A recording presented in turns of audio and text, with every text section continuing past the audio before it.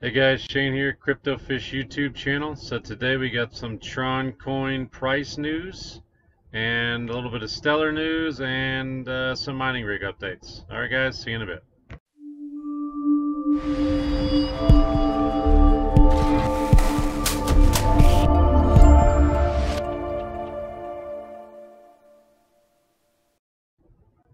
Hey guys, real quick before we get to the news, I got something going on called Bitcoin Fridays, where I just give away Bitcoin every Friday. So be sure to subscribe and hit that bell icon below so you'll be notified when that video comes out where you can enter to win. Alright guys, let's get to the news. Alright, so let's head over to cryptocurrency news. Latest article they got there. Stellar and Tron shine. Coin prices rebound amid big movements. We'll do Tron first and then head back up to Stellar. Tron is currently seeing massive price gains on today's market just before its token migration is set to kick off this Thursday. At one point, the price of Tron was up 25%, which was good, but as I'll show you in a bit, it's not lasting. Most cryptocurrency exchanges that trade TRX will be handling the token migration, as I went over in the video yesterday, but it would be wise to move your ERC20 TRX tokens over before Thursday, which yesterday I said have them on there by Wednesday just to be safe. As most exchanges operate overseas, if you don't move your tokens over to an exchange in time, not to worry. The Tron Foundation will handle the token swap for you. All you need to do is email withdrawal@tron.network with your balance of ERC20 TRX tokens by December 31st, 2018. All ERC20 withdrawal service for the Tron official website will end on June 22nd. At press time, TRX is trading at 0.491 a coin, up 19.96%. It was just over 5 cents earlier. We'll check that out real quick. Let me refresh.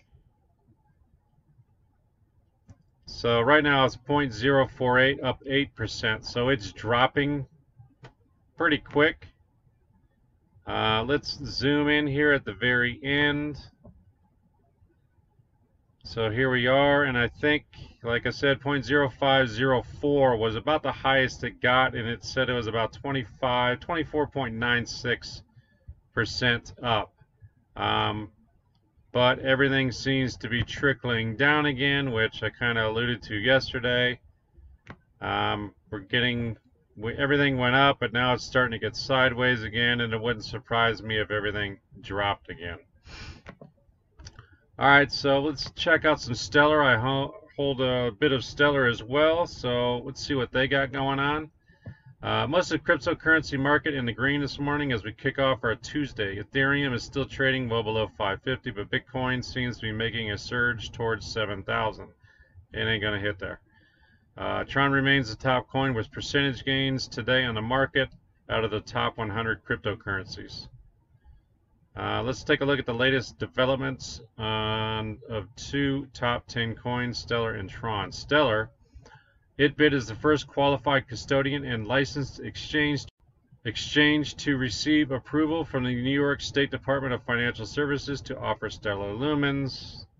Some good news.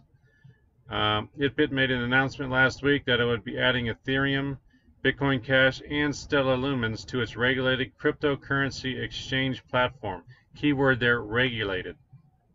This is big news for the cryptocurrency, as ItBit is the first licensed cryptocurrency exchange to receive approval from the New York State Department, and because of this, all cryptocurrencies can be offered in all 50 states. Huge news.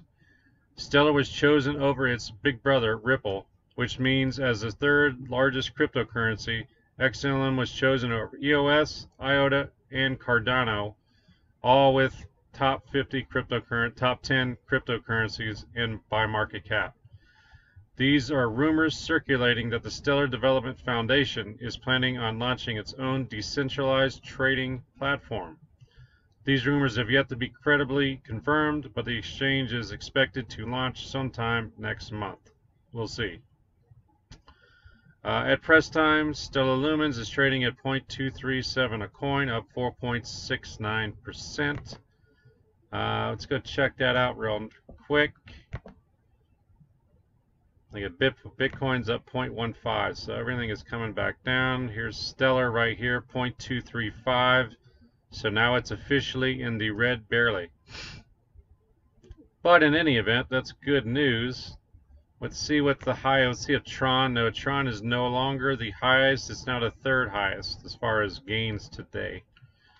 But I mean, that's good news for both of them. So good news is better than bad news, is the way I look at it.